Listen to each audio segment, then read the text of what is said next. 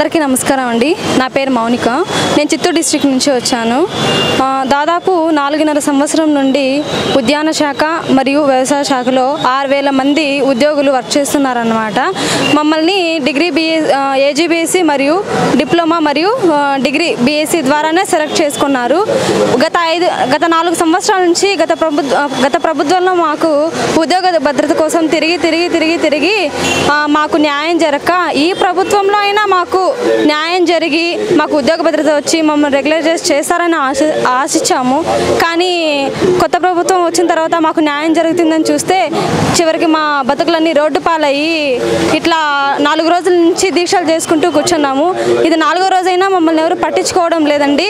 మాకు న్యాయం జరిగి మమ్మల్ని ఆదుకోవాలనేసి మేము ఇక్కడ అంత దూరం నుంచి ఇక్కడికి వచ్చినాము. దాదాపు 13 జిల్లాల నుంచి ఇక్కడ MPEO'S అందరూ వెయిట్ చేసి ఇక్కడ ఉండి దీక్షలో పాల్గొని అందరికీ న్యాయం జరగాలనేసి కోరుకుంటున్నారు. కానీ ఇక్కడ మమ్మల్ని పట్టించుకునే లేక చాలా ఇబ్బందులు పడుతున్నామండి. సీఎం గారు అన్నారండి, గత ప్రభుత్వంలో మేము కానీ ఈసారి కొత్త ప్రభుత్వం వచ్చిందంటే ప్రతి కాంట్రాక్ట్ అవుట్సోర్స్ వాళ్ళని రెగ్యులర్ చేస్తామని చెప్పారు. కానీ మా ఆశలన్నీ నిరాశలయ్యి మాకు లాస్ట్ కన్నీళ్ళు తెచ్చిపెట్టారండి. ఒక ఆడబిడ్డలుగా అక్క చెల్లెలు ఎంతోమంది ఉన్నారండి ఇక్కడ. వాళ్ళకందరికీ న్యాయం చేయాలనేసి మేము కోరుతున్నాము. టెక్నికల్ నాన్ టెక్నికల్ అంటున్నారండి. అసలు మేమేం బీఎస్సీ బీకామ్ ఎంఎస్సీ అవేం చేసుకొని రాలేదు కదండి. మేము కూడా బీఎస్సీ బీజెడ్సీ పట్టభద్రుల వాళ్ళమే వచ్చినాం కాబట్టి గత ప్రభుత్వంలో మమ్మల్ని ఇంటర్వ్యూ ద్వారానే డిఎస్సీ ద్వారా సెలెక్ట్ చేసుకున్నారు. ఇప్పుడు కొత్త ప్రభుత్వం వచ్చిన తర్వాత మమ్మల్ని మొత్తం 6,000 మందిని తీసేసి కొత్త పోస్టులో రిక్రూట్మెంట్ చేస్తున్నారు. మీరు ఎగ్జామ్ రాసుకొని రావాలి అంటే ఇప్పుడు ఉన్న జనరేషన్లో 10,000 పోస్టులు వదిలితే 30,000 మంది అప్లై చేసుకుంటున్నారండి. ఎవరికి జాబ్ వస్తుంది? దాంతో ఏజ్ బార్ అయిన వాళ్ళు ఉన్నారు. దయచేసి సార్ గారు గమనించి లాస్ట్ వరకు మాకు 6,000 మందిని గ్రామ సచివాలయంలోకి ఏ రాత పరీక్ష లేకుండా డైరెక్ట్గా తీసుకున్న తర్వాతే మిగిలిన పోస్టులకి రిక్రూట్మెంట్ చేసుకోవాలనేసి మా విన్నపం అండి.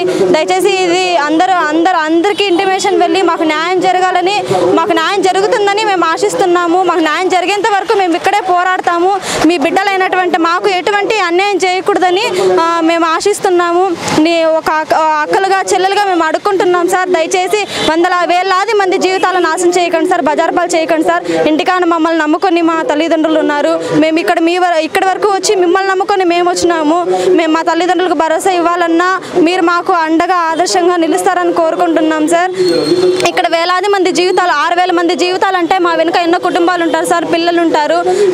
6,000 జీవితాలే కాదు సార్, ఎన్నో వందల ఇంకా వేలాది మంది జీవితాలు ఉన్నాయి సార్ మా వెనుక. వాళ్ళందరినీ పోషించుకోవాలి, చూసుకోవాలి అంటే మాకు చాలా ఇబ్బందిగా ఉంటుంది సార్. మీరు మాకు సహాయం చేసి తప్పకుండా మా మొరను ఆలకించి మాకు న్యాయం చేస్తారని అనుకుంటే మేము ఇంత దూరం రావడం జరిగింది. ఖచ్చితంగా మీరు మాకు న్యాయం చేయాలని, అందరి జీవితాలు బాగుండాలనేసి, అందరినీ మీరు బాగా చూసుకుంటారనేసి మేము ఆశిస్తున్నాం సార్. ఆడబిడ్డలైనటువంటి మేము మీకు ఇంకా ఇంతకు మించి మేమేమి చెప్పుకోలేము సార్. చెప్పుకున్నా మీరు మాకు ఇంతకు మించి ఏం రామ్ సార్. మీ వరకు మాకు ఈ ఉద్యోగ భద్రత ఒకటి ఇచ్చి రెగ్యులర్ చేస్తే చాలు. అందరినీ సమానంగా చూడండి సార్. మమ్మల్ని గ్రామ సచివాలయంలోకి ఎటువంటి రాత పరీక్ష లేకుండా తీసుకోండి సార్. ఇదే మేము మిమ్మల్ని కోరుకుంటున్నాం. ఇంతకు మించి మేము కోరుకోము. ఇది కోరుకుంటే మీకు జీవితాంతం రుణపడి ఉంటాం సార్. ఒక ఆడబిడ్డలైనటువంటి మేము కొంగు చాచి మిమ్మల్ని అడుగుతున్నాం సార్. మాకు న్యాయం చేస్తారని ఆశిస్తున్నాం సార్.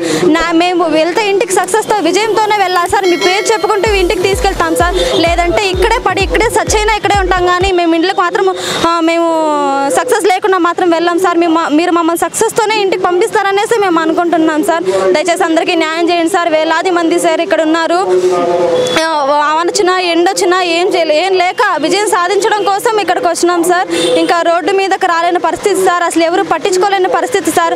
చాలా రోజుల నుంచి మేము అపాయింట్మెంట్ కోసం చూస్తున్నా కూడా ఇంతవరకు మాకు అపాయింట్మెంట్ దొరకట్లేదు సార్. కనీసం ఇలాగైనా ఈ ఇన్ఫర్మేషన్ ద్వారా అయినా మీ కాడికి వరకు వచ్చి మా ఊరని మీరు ఆలకిస్తారనేసి కోరుకుంటూ అందరికీ న్యాయం చేసి అందరి జీవితాలు బాగుండి మీ పేరు మా నోట్లో మంచిగా పలికించుకోవాలనేసి మేము ఆశపడుతున్నాం సార్. దయచేసి వేడుకుంటున్నాం సార్. ఇంతటితో ఇవన్నీ మీరు ఇన్ఫర్మేషన్లన్నీ మీ దగ్గరకు వస్తాయని మేము కోరుకుంటూ ఎంతో ఆశలతో ఎదురు చూస్తున్నాం సార్. రావాలి జగన్, కావాలి జగన్ అన్నారు. మా జీవితాలు రోడ్డు పాలు చేయడానికి మేము అడుక్కోలేదు సార్. మీరు నాకు న్యాయం చేస్తారనేసి మేము ప్రతి ఒక్కరు మీ మీద ఆశలు పెట్టుకొని వచ్చినాం సార్.